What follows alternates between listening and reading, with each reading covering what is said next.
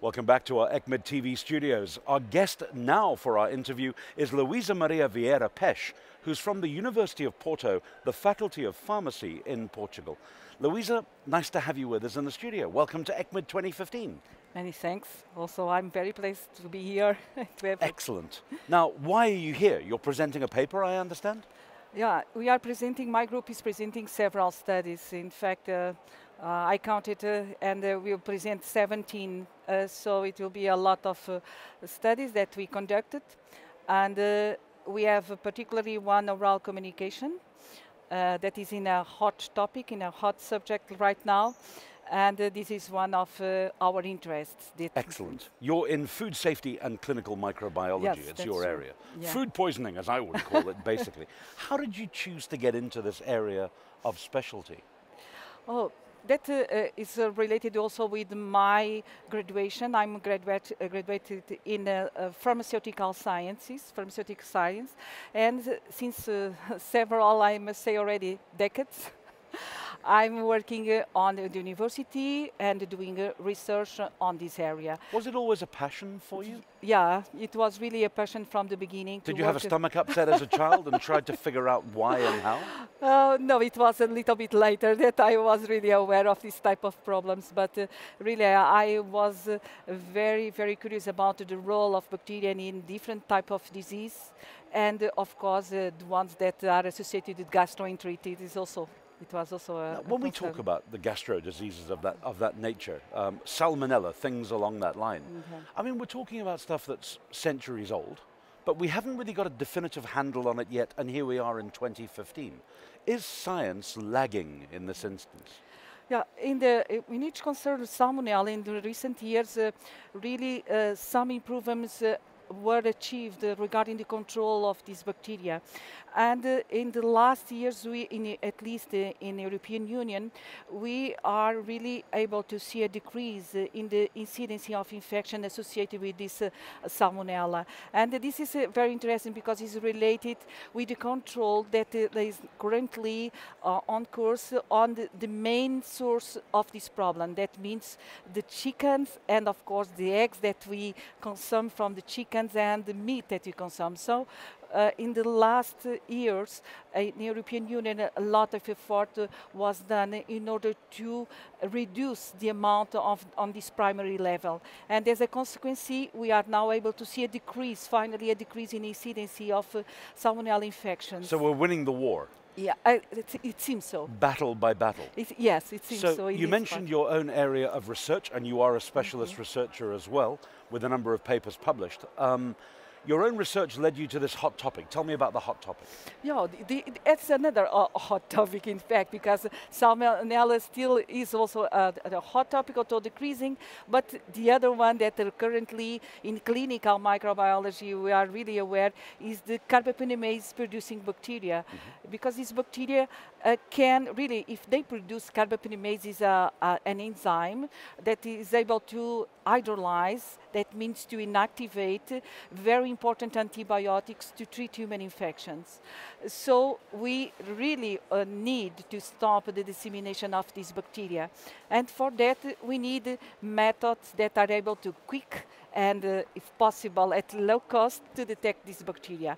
And that is the subject of this oral presentation. In fact, we will present a comparison between an in-house test to detect these bacteria in comparison with a commercialized one.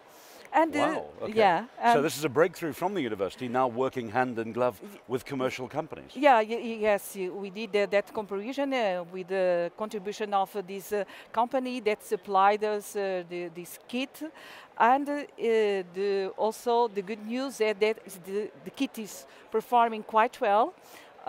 We had a sensitivity of 93.3% with 100% of specificity, although the in-house test still have a better performance, around 100% from our studies for sensitivity and for specificity. So we see new products being developed from the work that you've done from an original research?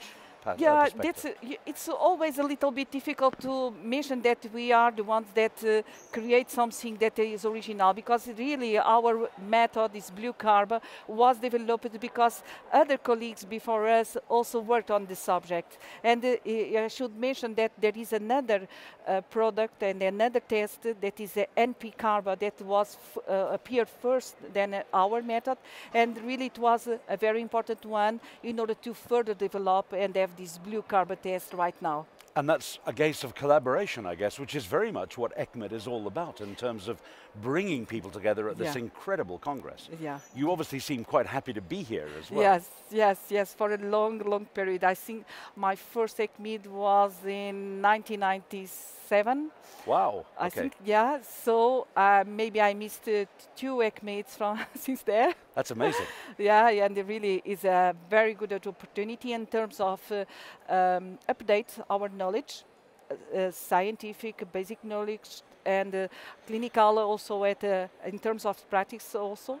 And of course to have and to see colleagues, to have the opportunity to be with a lot of people here. Networking is also very important. So when you plan your trip around an ECCMID event like this, what do you look for first and foremost? Do you look for content or do you look for networking? I'm thinking of people who are thinking about ECCMID for next year in Istanbul. Help them work out what they should be doing in terms of understanding this huge, massive event.